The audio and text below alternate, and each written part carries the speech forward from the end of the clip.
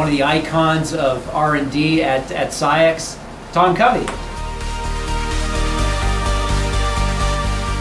Well, maybe I can ask you the first question, which is, what thinking led to the development of the SelexION device? Yeah.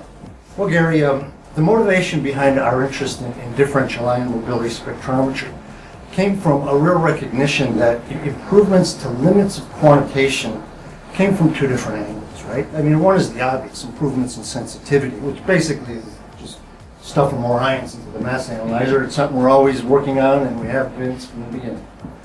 But the second way is to reduce chemical noise, which will improve the signal to noise from a given amount of ions if you reduce the chemical noise. So that's where our interest in DMS really was originally focused. It separates in a way highly orthogonal to mass spectrometry.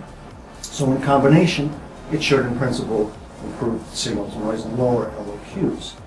Now, we went down the route of differential ion mobility rather than conventional low-field drift tubes because it operates with a continuous ion beam, very similar to a quadrupole, as opposed to these drift tubes, which require pulsed ion beams, and that would just lead to a loss of use.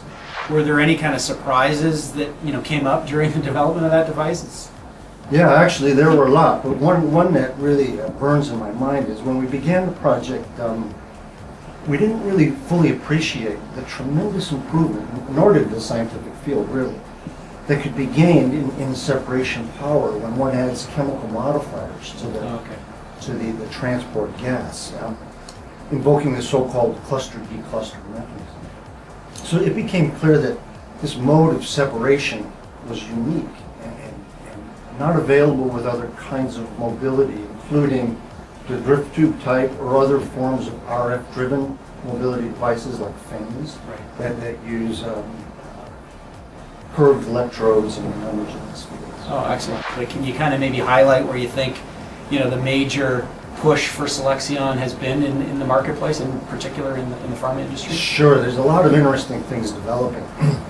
As I mentioned, this lowering chemical noise, but just separation power comes to mind. And there are many avenues. One avenue that this technique appears to be opening up is for two-dimensional high-resolution separation. And by that I mean, for instance, of glycans and glycopeptides.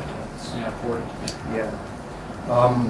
So what I'm referring to in this case, the first dimension would be conventional reverse phase LC, followed by a gas phase mobility device, leveraging the unique interactions of sugars with divalent cations like calcium and barium. Again, leveraging this cluster-decluster mechanism, which is unique. So this is something. What do you expect we could see in the future with respect to SelexION? Well, it's got a lot of room for improvements, continued improvement in terms of things like the resolution, the ion transmission efficiency, and of course the development of unique scientific applications like we just talked about. But for those who are interested in learning more about the fundamentals, about the instrumentation, about the new applications, the overall directions that DMS MS is headed, we've just finished writing a 100-page overview article that we were asked to write for Mass Spectrometry Reviews, which will be published this year in 2015. And it's the first sort of comprehensive overview of this technology since it was originally invented by Gorbachev in 1982. That's great. Well, Tom, thanks for the time. Appreciate the information, and of course, looking towards the future, keep tuned into Science at SCIEX.